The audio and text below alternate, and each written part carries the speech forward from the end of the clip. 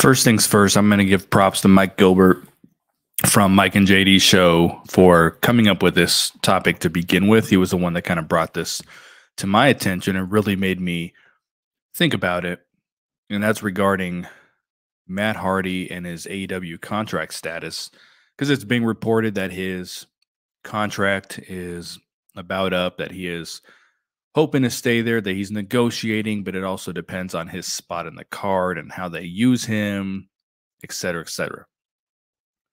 If you've seen this man wrestle in the last couple of years, he does not have it. He is the poster child. Him and his brother are the poster childs for being unable to walk in your late 40s and early 50s. So all these independent wrestlers, all these AEW stars, all these people risking their lives, the Hardys didn't do 25% of what these fools are doing. These are the poster childs. This man, he was struggling to walk when he was part of TNA this recent time. But the reason I bring up the broken thing, or the reason I'm continuing to talk about it like Mike was, is because I sat and thought about it. And part of me thinks that there's a real possibility that we may see this character return to TNA television in one way, shape, or form. Now, he could stay on with AEW as a producer or something behind the scenes, but if you look at a guy like QT Marshall, who returned back to the company, he's still wrestling independent shows and doing, he's doing outside work. Now, granted, TNA, it kind of is, but it's kind of not too. TNA is not an independent show. It's not an independent booking. It's a televised show. So, it's very different. Or he can make a quick stop before he ultimately resigns there. But the long story short is that Tony Khan is not going to use this dude in the main event. He is not going to give him a prominent spot on the card. Anybody knows that. Clearly he doesn't, or he believes that he should be higher on the card than he is. But this guy is not giving anything. The broken character never worked anywhere other than TNA, because a character like that works in a small company. I've said it before, Sue Young could not take her character to WWE. There's little intricacies in a way a smaller wrestling company does television, where the entrance ramp is closer. It's a more intimate setting with the fans. It just doesn't work on the big stage. He brought it to WWE, did the broken, did the woken. It didn't work.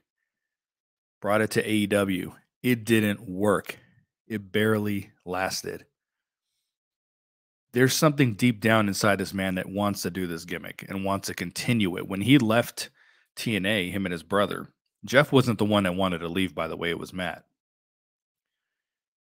He felt that on that big stage of WWE, that they could take this broken gimmick to a completely different level. And it didn't happen. It peaked in TNA. It only works in a company like TNA. And I really could see him bringing it back, even if it's for a short amount of time.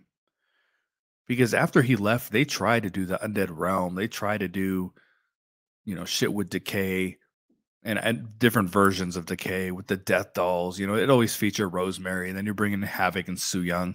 And while maybe I didn't hate it as much as a lot of people did, it wasn't very good.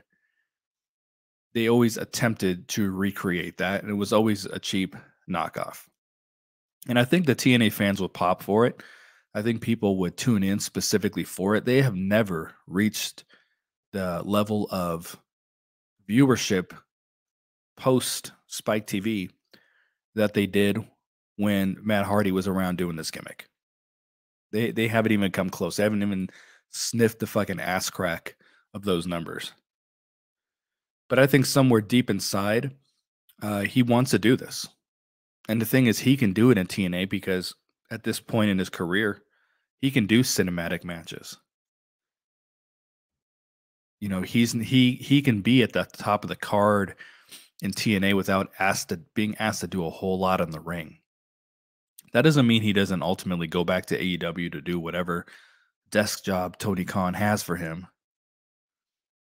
But I can see that one final deletion, that last final run, because it's his last opportunity to work this gimmick anywhere. It's the last chance. He can never do it again. And where the money could be too is that he can take this to the indies. He can do it in TNA. He can do it in the indies. He could bring it to fucking MLW briefly if he wants to. It would work.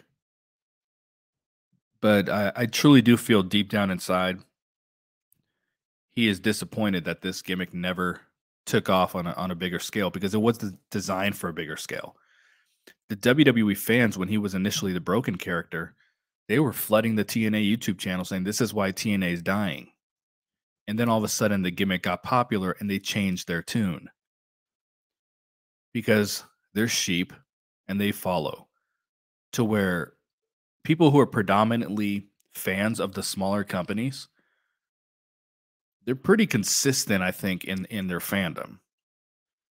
And they're pretty consistent in what they like and what they don't like.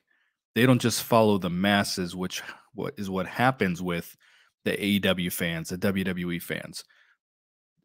And there's many people who watch all companies, but what I'm saying is when I say a specific group of fans, I'm talking about the primary company that you watch, the primary company that you follow.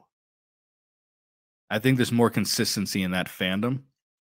The people who watch and enjoy the smaller companies because they don't take it as seriously.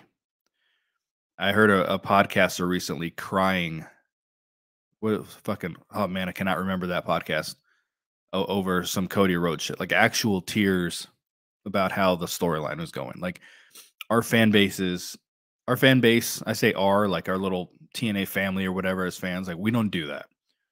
We would embrace this character, I think, and it could be fun for a little while. It could be something different. It can just be something that it doesn't even have to be like a long-term gig, but I think the dude wants to do it. I think he wants to see it play out one more time. I think he has a lot of ideas that he just never got to bring to the screen because there were storyline wise, there were places that they were going to go with that gimmick, but then Anthem wanted to play hardball when it came to negotiations, and you see how that ended. Will they let bygones be bygones, though? I don't know how much heat there is between Matt Hardy and Anthem. He cannot bring Jeff with him. Jeff is under contract there at AEW for a while. But Matt could show up tomorrow with this gimmick. He can. There's a few people he could work with: the Crazy Steves, the PCOs, the Big Cons, and I'm sure they can. You know, I'm sure they can find others that they don't have to necessarily be dark and have that kind of gimmick. But yeah, I think it's a big time possibility.